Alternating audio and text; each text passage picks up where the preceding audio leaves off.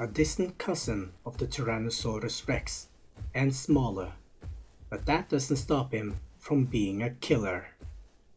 Daspletosaurus, a PathOfTitans mid-tier carnivore, capable of even going up against the apexes. Be that as it may, going up against such foes are no easy task, and one slight miscalculation can mean death. So here's what you should do to properly fight as a Daspletosaurus. Hello there, this is AudunVokter speaking, and today, like I just said, I will be teaching you how to properly fight as a Daspletosaurus. Before we do all of that, I just want to get the disclaimers out of the way. First of all, just like many other dinosaurs of the game, Daspletosaurus will probably be changed in the future, be it ability-wise or stat-wise, so these strats may be temporarily. The other disclaimer well, my time with the Daspletosaurus are limited, so one of you more experienced Daspletosaurus might not agree with everything that I say, but if you do find something disagreeable, just comment your input down in the comments and just be mature about it. Now then, without further ado, let's hop into it. First of all, we have the arsenal. We have three options for bites. We have the standard bite, but I will come out and say now that this is more significant than you would expect. I'll come back to it later. The charge up bite deals bone break based on how long it's held. It can also be used while running, though it does slow you down a bit. Bear in mind that this is also the only bite attack that uses stamina.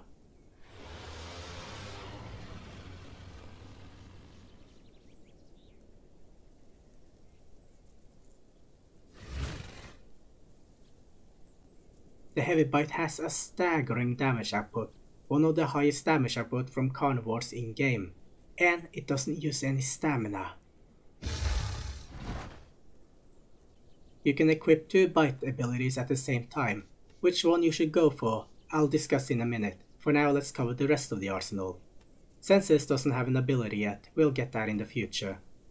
Hide got two options. We have the resilience scale that can increase bleed and venom healing by 30%, and Tough Scouts that increases armor by 20%.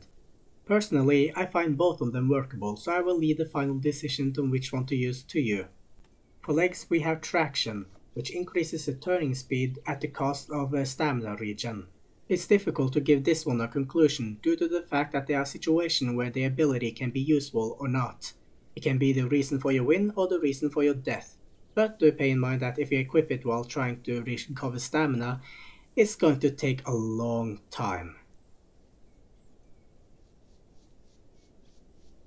Moving on, we have the tail abilities, and we have two options for that. We have the normal tail attack that supposedly costs knockback, and a balance that increases turn radius. Again, each tail have their own suitable situation, and I'll come back to that later. The call ability, Tyrant Roar, which are supposedly meant to increase your attack, kinda not relevant in this situation due to the fact that it no longer gives you the ability once you activate it. Now it will only activate if you are in a group.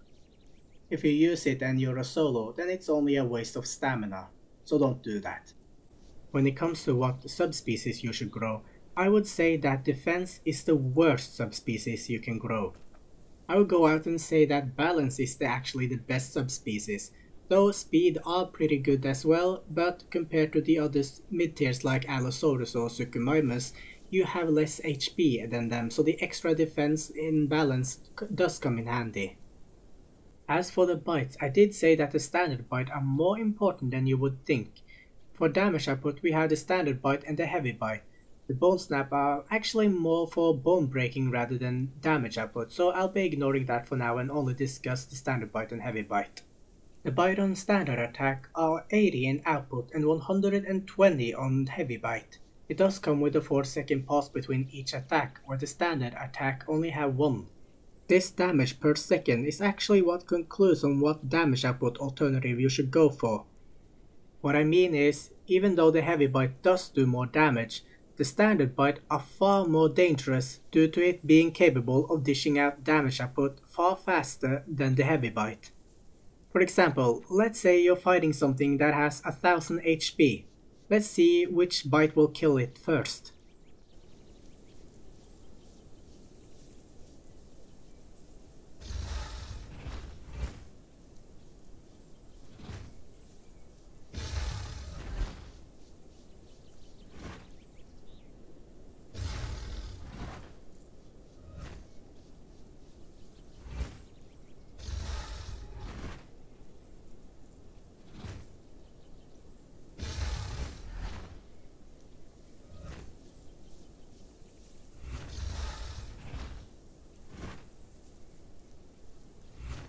I would also like to note that on normal bite there's no delay on the attack, you just click the button and you bite instantly.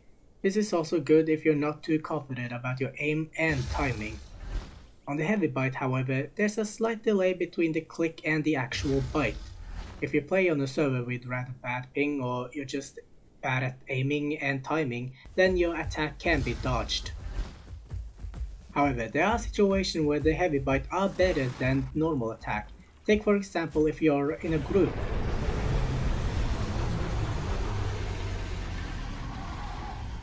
The heavy bite are definitely made for hit and run, and that is absolutely perfect for when you're facing an opponent where facing head to head is suicide.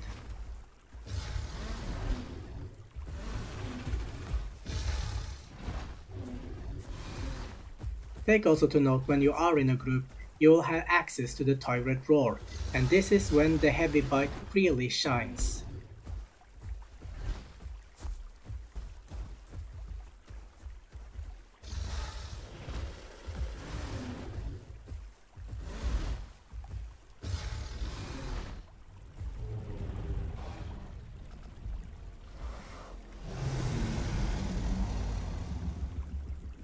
So I covered which bite for damage output are superior, and now it's only the question, between heavy bite and bone snap, which one should we choose?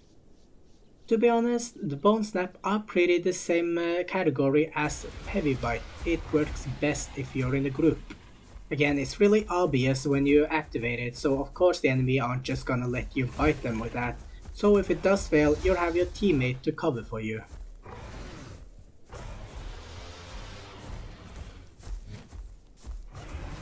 Despite me saying that both of these attacks are best for when in a group, there are still a difference between this bite that makes one superior over the other.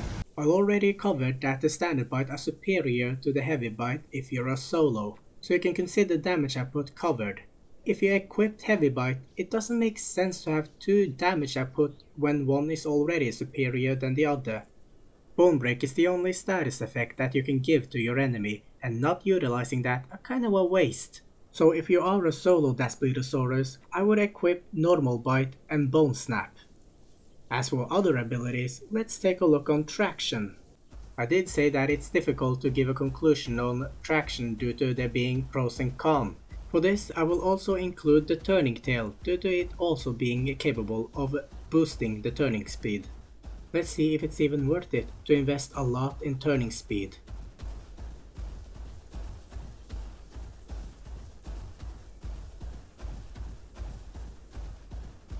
Okay, I know it's a bit difficult to tell, but from my experience I didn't really have any problem having no traction. What I did think was a bit bad was not having a balanced tail. I also mentioned pros and cons about having traction, and it just absolutely sucks to have bad stamina regen. As a matter of fact, Daspletosaurus actually have pretty decent stamina, it's even superior to that of the Allosaurus, but it makes sense when you consider that the Daspletosaurus have stamina draining abilities.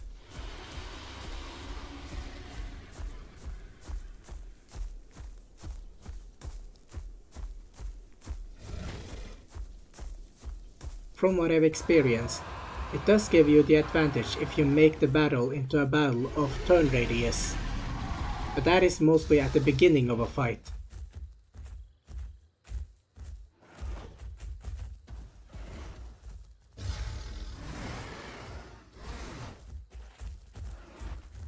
When you do get low on stamina, the only thing I can recommend to you is to take a defensive stand and hope that your bite will kill them before they can kill you. What's bad about this situation is, if they can make you bleed, then they don't even need to attack you as often as you need to attack them. in which case you'll be at a disadvantage.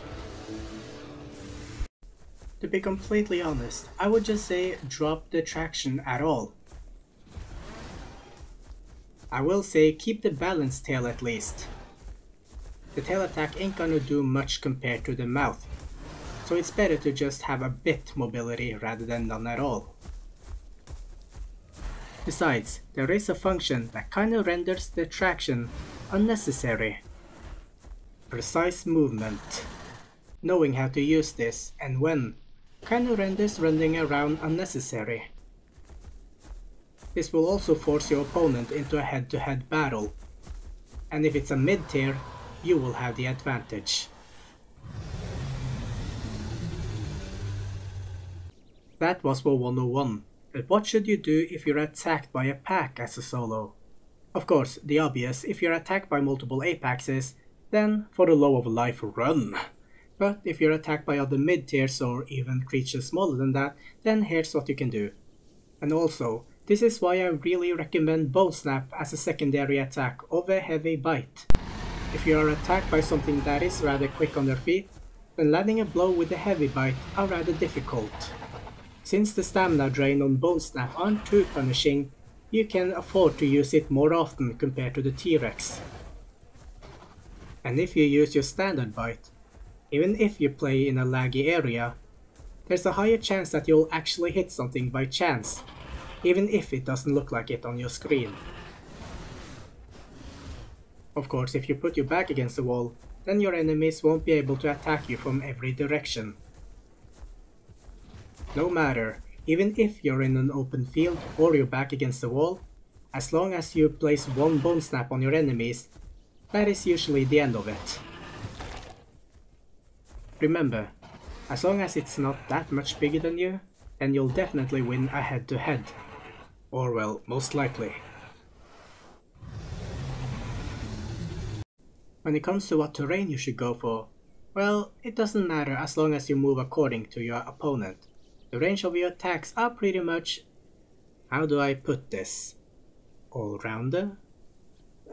Basically what I'm saying is, almost every area are covered. It kinda more depends if you're in a group or not. Let's say you're a group of 2, then a large open area will suit you best.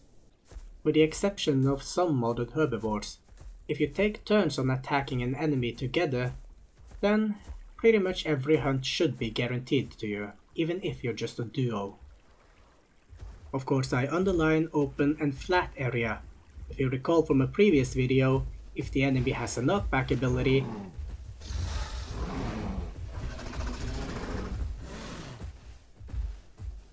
let's just say that Daspletosaurus cannot fly. Of course, if you're a mad lad and want to fight an Apex 101, then I would recommend a more covered area. An area with a lot of vegetation. This is also due to the fact that the point of view from the Apex will be a lot more covered compared to yours. The foliage can act as a cover to get you out of any sticky situation, some that could be fatal in open areas.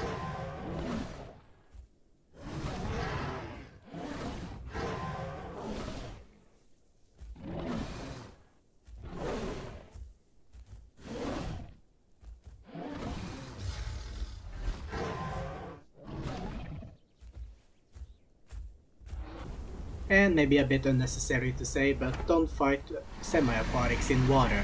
Wait for them to go on land, and then attack them in an element where they are at a disadvantage.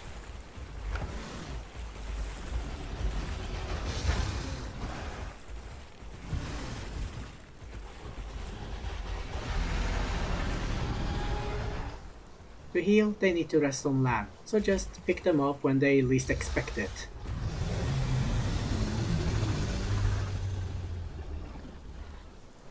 Of course, if they do rest in an area where you can't get to, then it's better to just walk away.